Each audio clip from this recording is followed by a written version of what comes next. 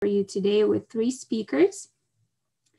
And I'm gonna go straight into speaker introductions. First, we have Dr. Alan Strauss, who is the director of Mount Lemmon SkyCenter. We also have Annamarie Schaecher from International Dark Sky Association.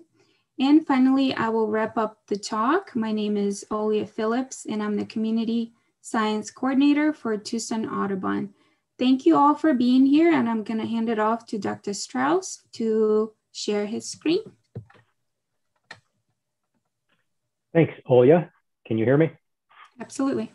Okay, perfect. Technology. You'd think a year into COVID, we'd all have this worked out, but every day is a new challenge still. Yeah. So I want to really first thank Olya and Tucson Audubon for inviting us to partner on this talk and this topic. It's very important to us. You know, the idea of dark skies as a resource and conservation is something close to our hearts, not just for all of the research that happens at the University of Arizona, but also for outreach and education. You know, I don't have to tell you, right, you're all here listening, how beautiful the night skies are. So in some ways, we already have the hook to draw people in. And what we do is use that amazement and wonder that people come with and give them an experience. I think Rosie said she's been to the program, that they can walk away from and really have a deeper appreciation for the beauty of the night sky, but also the beauty of the world around them by day and by night. So I really do have the best job on earth. Full disclosure, my background's not in astronomy. My PhD is in education, and I just married a great hobby as an amateur astronomer with many years experience at the university to become the director of the Mount Lemmon Science Center. So I'm just trying to get up the presentation because it got a little difficult on me. Okay, so I want to talk to you a little bit about that. And hopefully you're all seeing that at the moment. Yes? Very good. Okay, perfect.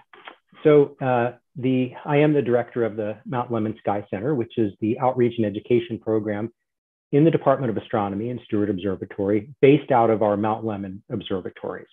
And also we have, you see a logo there for the University of Arizona Sky School.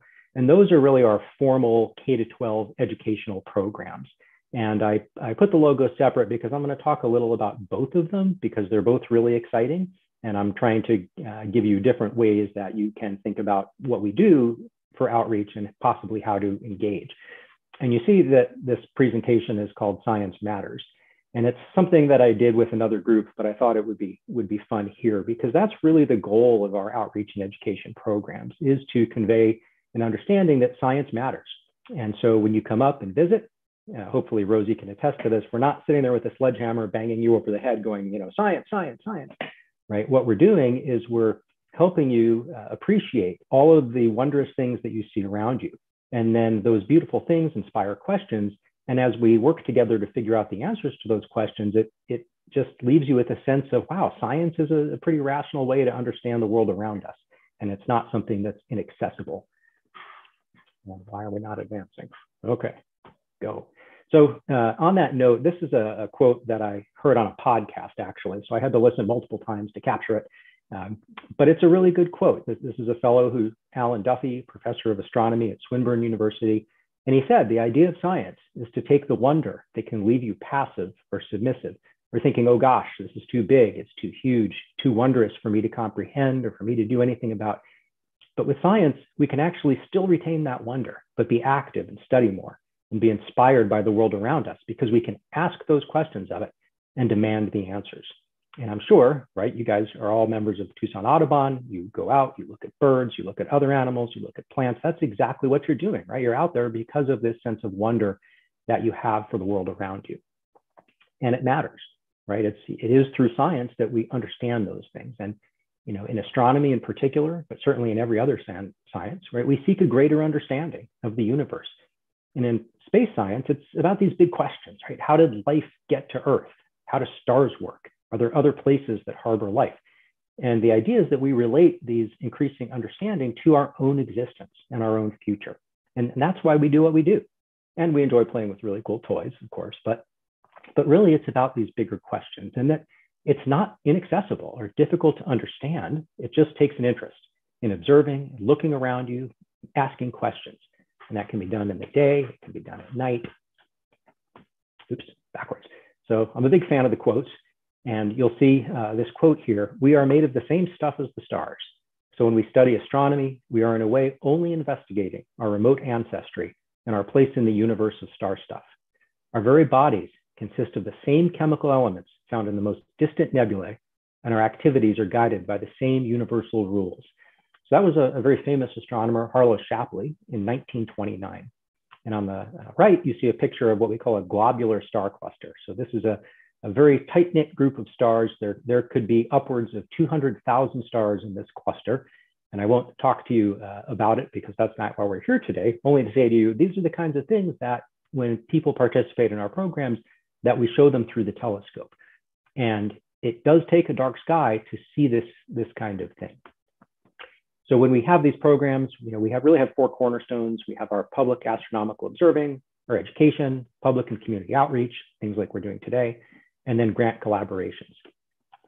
And so the astronomical observing, this is what Rosie did. Sorry, I keep mentioning you, Rosie, is we have this program called Sky Nights. And it's an amazing program. It's about 5 hours, starts a couple hours before sunset, goes through sunset. We feed you a light dinner so that you're nice and satisfied by the time it gets dark.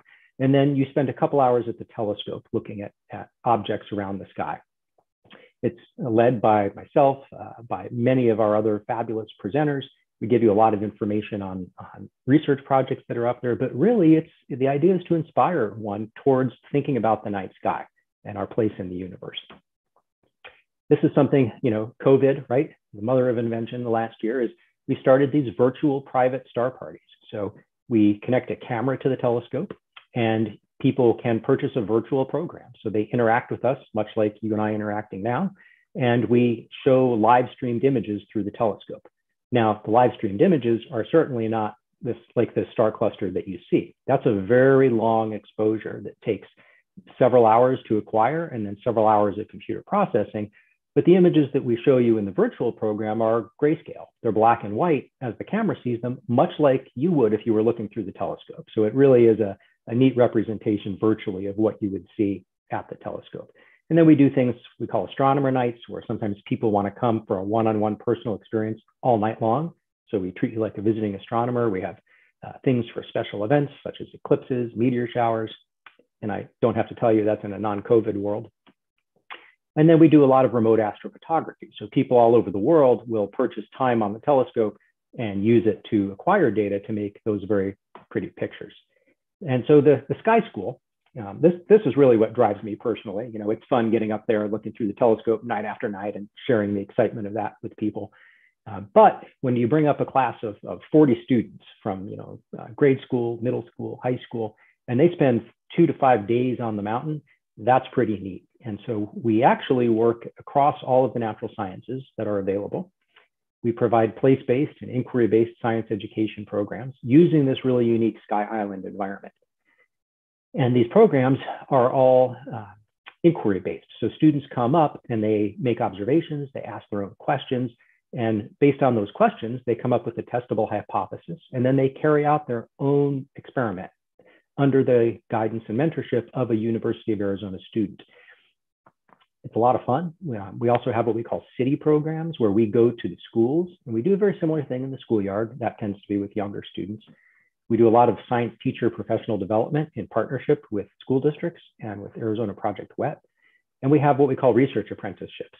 That's a developing program that we just received an award for, where we will be matching university students with students from local schools to earn credit at the University of Arizona while they carry out their own field-based research project. And we do a lot of community outreach. We have star parties, so we take telescopes to schools and set them up for the community. We do live streams like this. We facilitate stargazing for Ventana Canyon, the Tucson Festival of Books, lots of things. You see a nice picture there of some of the kids at one of our programs at sunset. Actually, it looks like the sun has just set and they're excited probably to go eat dinner.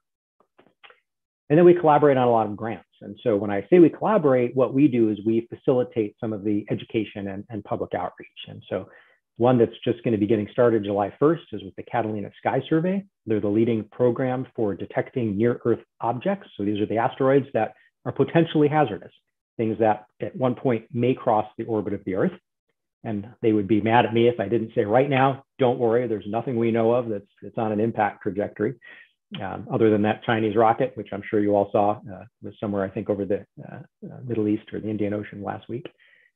Project Eden is a project that looks at, I was going to say nearby. I'm not going to say nearby because they're not that close, but looks at bright stars that have planets passing in front of them, what we call exoplanets, so planets outside of our solar system. So I want to kind of wrap up before I hand it off and show you this picture, because this is a galaxy. I'm sure many of you know that, and it's the type of object we might show you during our program. Of course, the naked eye looking at this, it looks nothing like this. It would be grayscale and you wouldn't see this kind of detail. But when you look at it, right, you start to notice lots of things. You notice these beautiful colors, you see the spiral shape, you see that there are some pretty bright stars in the image. And when we have our programs and we look at an image like this, we really talk with people about, okay, what do you see? And as they start ticking off these things, that spiral shape and the purple and blue in the arms and some of the different colored stars and these little fuzzy spots in the background, we can help them figure out what all of those things might mean just based on that observation. And that's the way that we engage people and inspire them to ask questions. So I hope that made sense. I'm really trying to speak kind of quickly and move along to introduce Annamarie in a second. But I love to end with this. And so the little image that you're seeing on the left, it's a 2-frame animation of the moment before and then the touchdown moment of NASA's OSIRIS-REx asteroid sampling mission to the asteroid Bennu. And this past October, it actually touched down and sampled the asteroid. And just yesterday, it actually hit the drive, put it in gear, and started its journey home. And this was a University of Arizona-led mission to grab a piece of an asteroid and bring it back and look at some of those big questions, right? About perhaps how did life get to Earth? And also, this is a potentially hazardous asteroid. We have no reason to believe it'll ever hit us, but maybe we can learn some things about the asteroid as well. And everybody's favorite astronomer, if you're my age, right? Carl Sagan in 1980 said, "The surface of the Earth is the shore of the cosmic ocean. On this shore, we've learned most of what we know. And recently, we've waded a little way out, maybe ankle deep, and the water seems inviting. Some part of our being knows this is where we came from. We long to return, and we can, because the cosmos is within us. We are made of star stuff. We are a way for the cosmos to know itself." So I hope that gives you a little idea of the types of programs we run. Of course, I will tell you that you can contact me anytime, because I really could talk all day about this stuff, and I love to. But I also hope that it encourages you to come up and visit. We are reopening our nighttime programs this weekend coming up. I will also tell you we're sold out for this weekend, and tickets are moving fast. Right now, we're limiting the programs to 12 people because of COVID, with a bunch of safety protocols. And we're doing them Friday, Saturday, and Sunday nights. But check it out. Go to our website. I'll put the website into the chat when I'm done. And of course, right, make it a day. Start at the bottom of the mountain and count how many different birds you see on the way up, because I'm sure that pretty soon Olya is going to tell you that there's an incredible diversity of species in the Catalina Mountains. So with that, I really want to turn it over to Annamarie, who's my colleague from the International Dark Sky Association. And they are great partners to us, because there is nothing more important to what we do than preserving the dark skies and viewing them as a resource. Thank you so much. I want to go. I want to bird up all the way to the summit and do one of the programs. So that was really awesome. Annamarie, are you able to share your screen? Let me try it here. I'm a little rusty. Certainly. Yeah, let's see. I'm gonna. So far we don't have any questions in the chat, but we will have some time at the end if anything does come up. So, all right. Can you see my? Looks great. All right, great. Well, thank you for inviting me. I'm Annamarie Schaecher from the International Dark Sky Association, and I've been on staff at IDA for about 3 years. And Alan, thank you so much for that wonderful presentation. And I'm really excited to to share with you what IDA does on behalf of the night sky and the nighttime environment. So we recently had an event called International Dark Sky Week, and we had these wonderful graphics designed for us, and I think they just really encapsulate our work in terms of we're trying to, again, encourage others to join us to protect the night sky. And this is a huge topic, as you can imagine. So I really do encourage you to check out our website at darksky.org. It has much more in-depth information about protecting the night sky. And what I'm going to do is just give you a really broad overview, but I hope it does inspire you to learn more. So the International Dark Sky Association was founded in Tucson in 1988 by two people associated with the astronomy world. One was the director of the Kitt Peak Observatory, and another was an amateur astronomer. And they just happened, they got together because they noticed that the night sky in Tucson was changing. So they said, oh, we need to form a group to protect the night. So here we are. Almost 30 years later, and we are the leading organization working globally to protect the night. And we do indeed do that. Here is a map showing our influence around the world. In the blue are the active areas of the world. So we've made a lot of progress, but there's still a lot to be done, as you can imagine. So today I'm just going to give you a little bit of an idea of what is light pollution, and why should you care about it, and how can you help solve it? So we define light pollution as any artificial light that is not needed, and that is a pollutant that has serious and harmful consequences. So it's kind of a bold statement. You might be thinking, why? How can light be a pollutant? Well, I want you to think about this in terms of this acronym called ALAN, artificial light at night.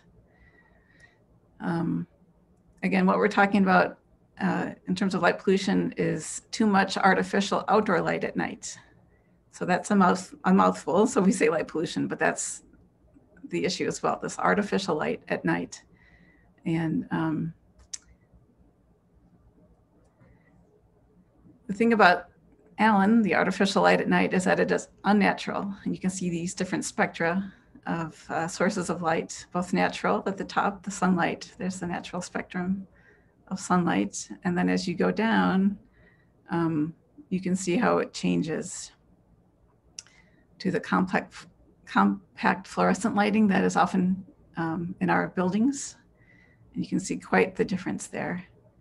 You can see a lot of that spectrum is in the blue area, and that's not great for people when you're inside. And then, as we'll talk about, a lot of the lighting currently is on the blue. The outdoor lighting currently is in the blue spectrum, and that's a big problem. So again, light pollution is the adverse effects of artificial light at night, and it comes in three main forms. There's sky glow. Sky glow is the brightening of the night sky over inhabited areas. And, sometimes when you see this out of an airplane, you think, wow, that's cool. But again, it just has these adverse effects. I believe this photo is over the LA basin. Another form of light pollution is glare. Glare is excessive brightness that causes visual discomfort. We're all familiar with this, I'm sure. And also trespass, light trespass, is light falling where it is not intended or needed. And this photo shows that very thing. Here it is at night, but that facade of the building is lit up, and you can see that people inside of the building are probably experiencing a lot of light trespass. And also this photo is showing the glare bomb of that light in the front of the building and the sky glow at the top there. So all kinds of problems. And I believe this is in London.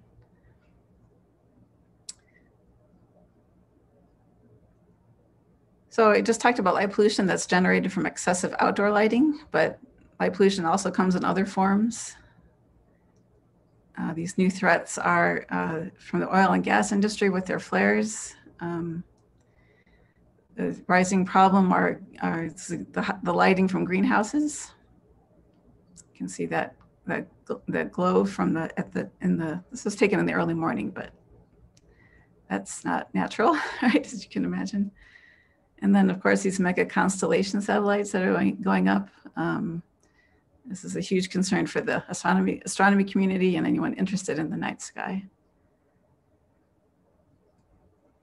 So why care about this? You might think, well, you know, we need the light, so what's the problem? But again, it may seem harmless, but light pollution has far-reaching consequences that are harmful to all living things. For animals, artificial light at night disorients them, disrupts their breeding cycles, and makes them vulnerable to predators. Again, here's this baby sea turtle. This photo shows them going the correct way towards the light, the ocean, but often with bright lights on the beaches, they get misdirected and they wander off into the city and really impacts their population.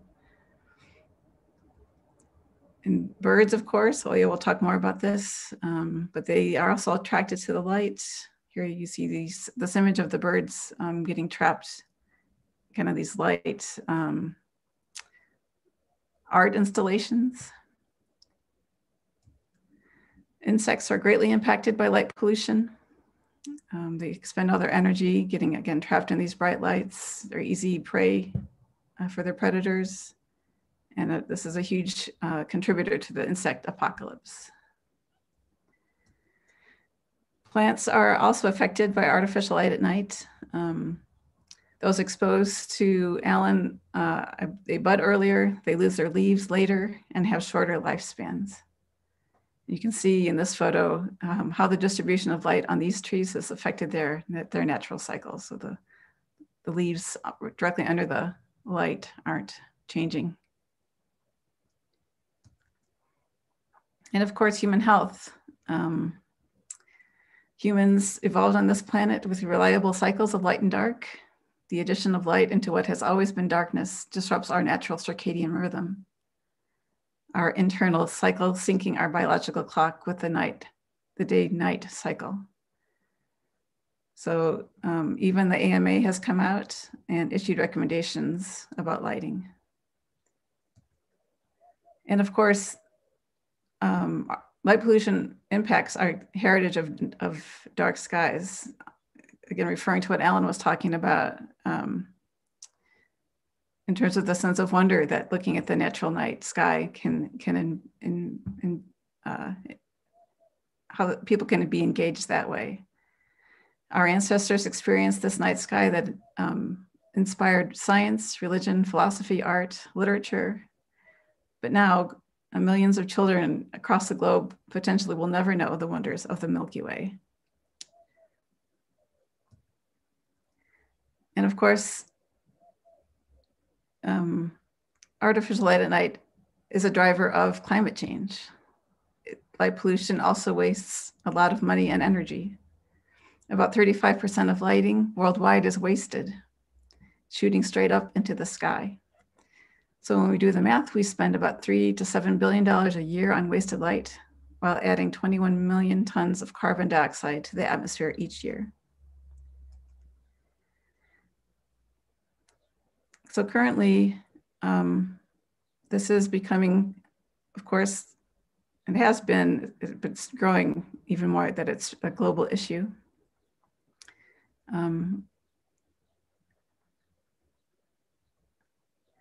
Currently, 80% of people live under a polluted sky, and it's growing at more than 2% annual rate. 2% annual rate. So, again, it's a growing problem. So a big issue is the fact that most people, like we said, are living under light polluted skies. And it's this classic problem in conservation that you can't save what you don't love, and you don't love what you don't know.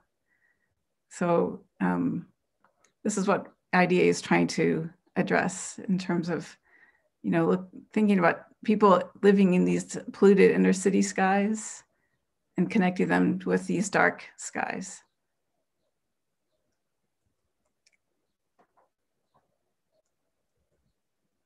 So that's, we feel, is a big part of our job, is that we need to increase awareness about the importance of the night sky as a natural resource, and it deserves protection.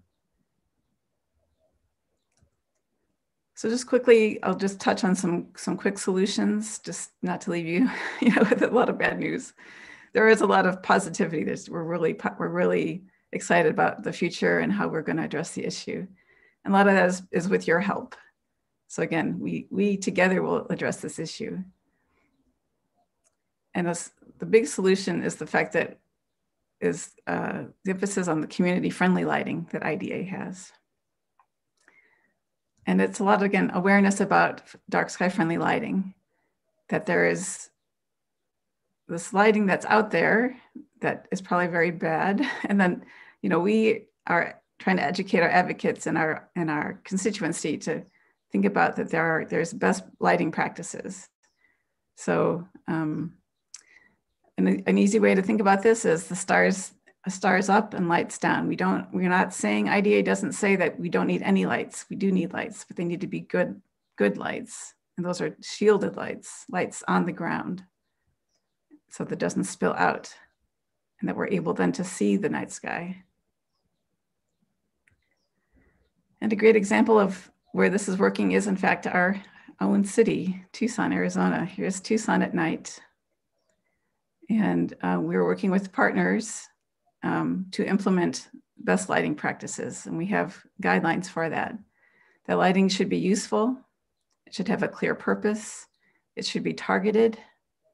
It should only be directed to where it's needed. That it should be the proper intensity, no more brighter than it needs to be. It should be controlled on a timer. And it should be the proper color in terms of warm color, not the bright white light. It should be a warm golden color. So how can we realistically solve this problem? Again, it's through our advocates, people understanding the issue, people knowing those best practices and reaching out to their community leaders to implement these sorts of guidelines. And there is great movement towards this. Again, in our own city, Tucson, the city recently upgraded the streetlights here, and it reduced pollution by 7%.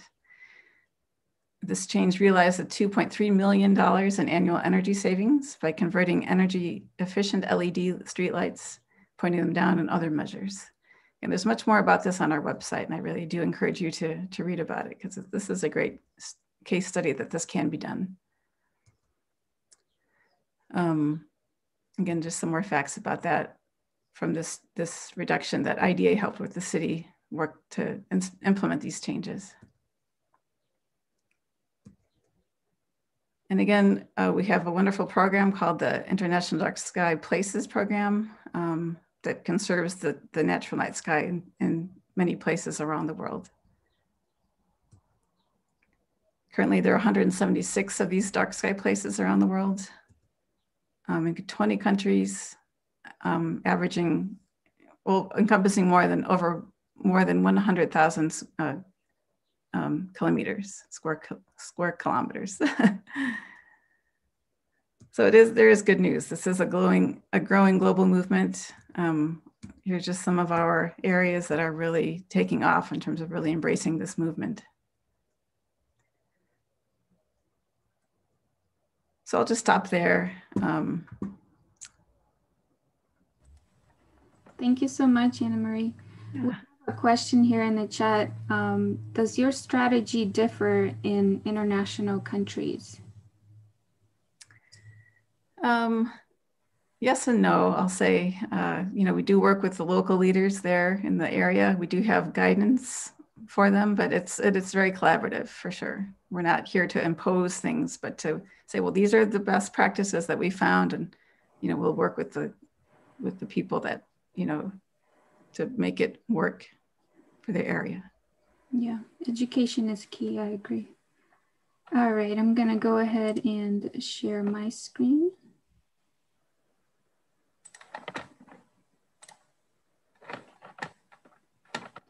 So we can tell that dark skies are beneficial to all, but how are they beneficial to birds?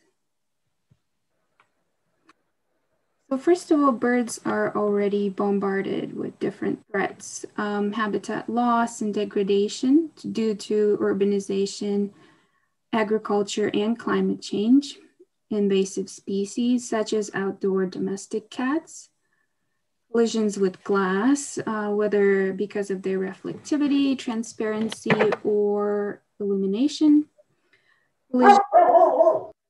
collisions with other man-made structures such as wind turbines and communication towers, and finally, pesticide use that wipes out the insects they feed on and poisons the songbirds directly.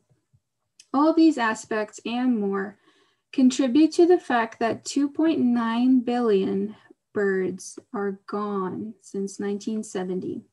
You may have heard this startling statistic. It just recently came out in the news, and it's scary to hear and difficult to comprehend.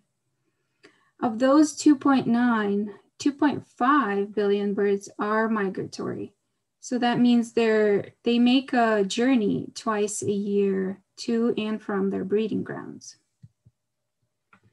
Migration is actually one of the most dangerous times in the bird's life. They have to make a long trek to their wintering or breeding grounds, chasing those resources. It is a very energy-consuming journey, and birds already have to navigate things like natural weather events. But now there are even more obstacles for them, such as different man-made structures and other man-made factors. So they're also affected differently based on their migration tactics. So for example, birds travel at different altitudes and at different times of day. For example, raptors travel during the day, hence the two-back hawk watch that we have annually in March.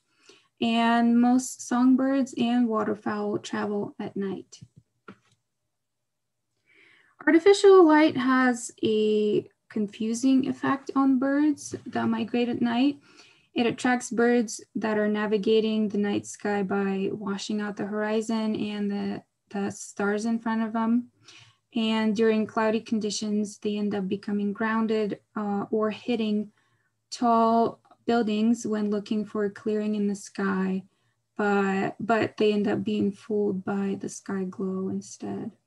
So most collisions end up in injury or death. And even those birds that seem just stunned on the ground from a hit, they are still very susceptible to the ground predators, car traffic, as well as succumbing to internal injuries. Artificial light causes some birds to also veer off course, spending already precious energy flying towards the lit up cities. Bright lights are very disorienting. Consider this example that Annamarie has also brought up. This is the 9/11 memorial that has two beams of very strong light projected into the night sky to resemble the towers. The pillars of light are visible from a 100-mile radius. This is very, very powerful, strong, bright light.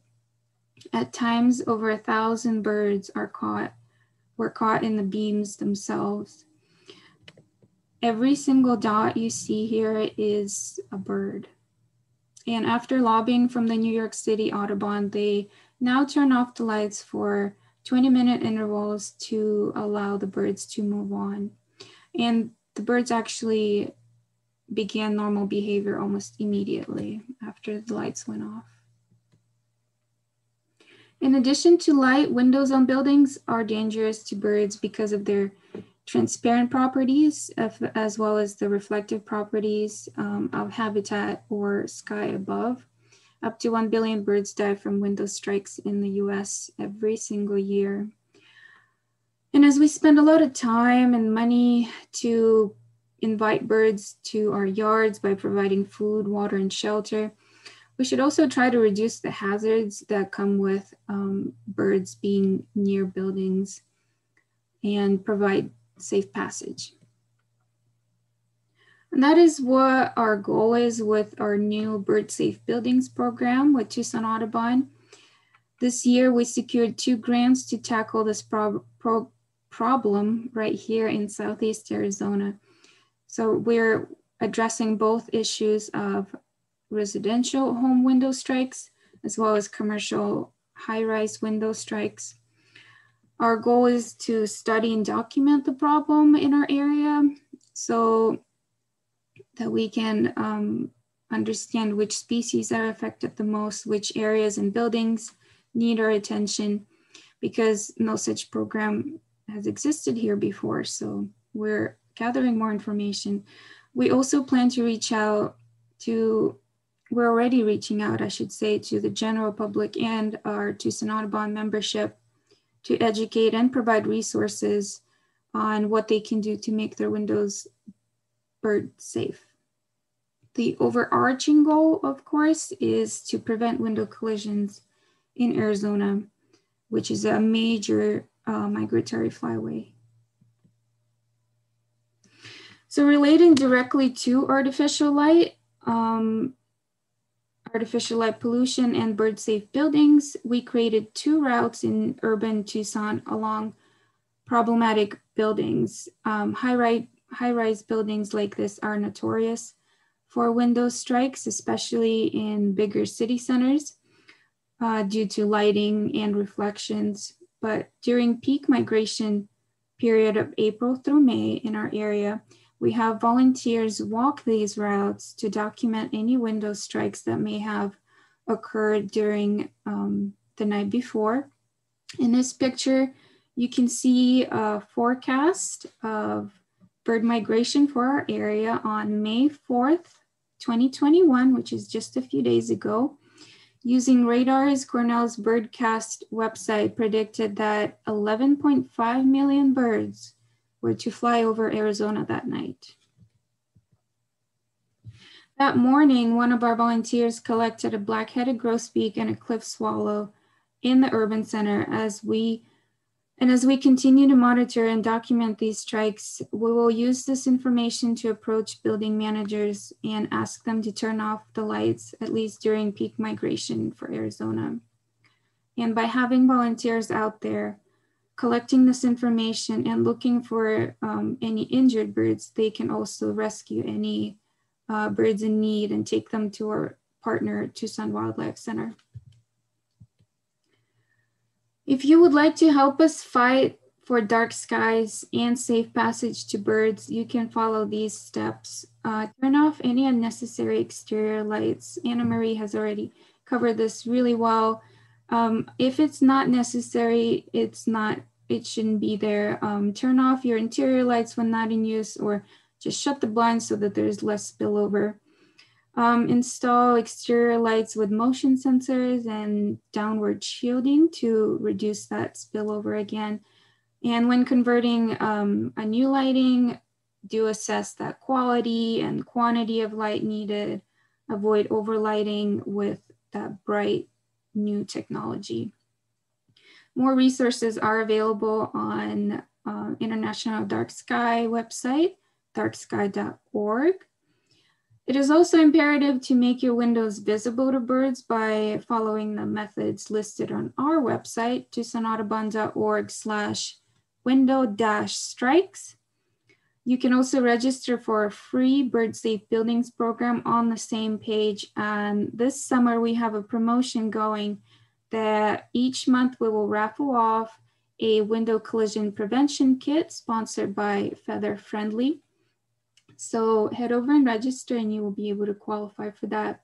So that wraps it up for us today, and we still have some time to answer any questions. So I'm going to go ahead and stop sharing my screen. Thank you, Olya. Thank you, Annamarie and Alan. It looked like Annamarie answered one of the previous questions about dark sky places in Arizona on the chat. But Annamarie, do you have a favorite dark sky place in Arizona that is your favorite that you really appreciate? There's so many. I just, but what really struck me was we got the chance to go to Kitt Peak and do their program, and that was fantastic in terms of, I'm sure it's the same at Mount Lemmon, Alan, but just that night sky was just, wow, mind blowing. I mean, I hadn't really experienced that before, so I know that's not on the list in terms of Kitt Peak, but that's definitely. That's it. Yeah, it's always good to hear what our presenters' favorite places are like that. Thanks for sharing. Karen had a question about whether the International Dark Skies has any influence on solar light manufacturing. I guess that's not really come up as far as I know. We'd work a lot with the outdoor, the street light manufacturers. Mm-hmm. But I'm wondering, I'd like to hear more about her question to see for her to clarify. But yeah, Karen, if you'd like to unmute yourself, you could share those thoughts with Annamarie if you'd like. Hi, I was wondering if solar light, like yard solar light manufacturers, could create timer switches so that way they could be turned off like in 2 to 3 hours, so you could take advantage of solar lighting but also help with dark sky support. That's a great proposition. I'll definitely bring it up with our lighting person to see what they say about it. So thank you for raising that. Well, thanks, Karen. Lynn was wondering, does the relative humidity or aridity of location affect the degree of light pollution? Yeah, I would say, again, I'm not the expert on the topic, but it does contribute to the sky glow in terms of the light bouncing off the particles and the humid air. Certainly places with fog, has a lot of light. So I can add to that a little. So the amount of light pollution, of course, is strictly a function of what we're doing, right? Of what we're putting out into the atmosphere. And so that's why it's important that we make the changes. But you're absolutely correct that the atmosphere diffuses the light depending on what's in there. So, it's something I'm sure a lot of you are familiar with from photography, but the more dust, the more humidity, right? All of those things do kind of diffuse the light in the atmosphere. But as a matter of amount, it is really on the humans. Yeah, that's a good point. Looks like we have a couple of questions about color of light. So Carl asks, are outdoor bug light bulbs an acceptable color for exterior residential lights? And then also Nancy asked, do you ever light outdoors with red lights? So any thoughts on color of lights? Yeah, the red light, that's becoming more of a trend in our dark sky places, those areas that encourage visitors, but there needs to be some kind of light, especially with sensitive astronomy equipment. We're definitely seeing that more. In terms of, for your own outdoor lighting, again, there's a lot of, the red lighting, that might be a little extreme for your house, but there's definitely a long list on our website about, dark sky friendly lighting and places where you can get it. And the bug lighting, I think that's fine. Mm-hmm. Great, thank you. Couple last questions here. Irene was wondering about spotlights what about spotlights that focus on a narrow specific range? Again, I would just ask you to think about why you're using that. And, I understand about the safety issue and you need to see things, and that's all legitimate and fine, but try to think about using a timer for that, or like have a motion sensor is a great tool. Often that's even a better thing to have a motion sensor, because then that really alerts you to the fact that somebody's out there, something's out there. If it's on all night, you're not going to know who's coming and going. So if you need to use it, absolutely need to use it, yeah, put it on with a motion sensor. And also, you know, keep in mind, right, when we talk about light, where do we need that light? We don't need it in the sky, right? The sky doesn't help your safety. It doesn't keep you from slipping on ice or anything like that, right? We want the light on the ground. And so the most important thing is to use some kind of fixture that's shielded, and by, you know, have that covered so that the light isn't escaping up into the night sky. You know, and red is helpful. It's really probably more helpful for human vision because it preserves any dark adaptation that we may have, you know, but certainly many animals are going to see that red light as very bright, and certain instruments on telescopes are going to see that red light as very bright. So the most important thing is to really think about how much light do we need, and to keep that light directed to the ground. Yeah, and those are really good responses. I think it goes along with Polly's question about how do you address the view of more light means higher protection from theft, and having those timers on there and motion sensors. And like you said, where do we need the light at? That's a good response there. This might go along with that same thing that Martha was wondering. She says there may be some studies showing that certain light colors help reduce crime. If you know about this, are they the same colors that help reduce Alan? And we're not talking about Dr. Allen, we're talking about the other Alan. This is something that IDA, you know, really kind of struggles with in terms of the studies, because that would be very helpful that we could, you know, point to specific studies, but they're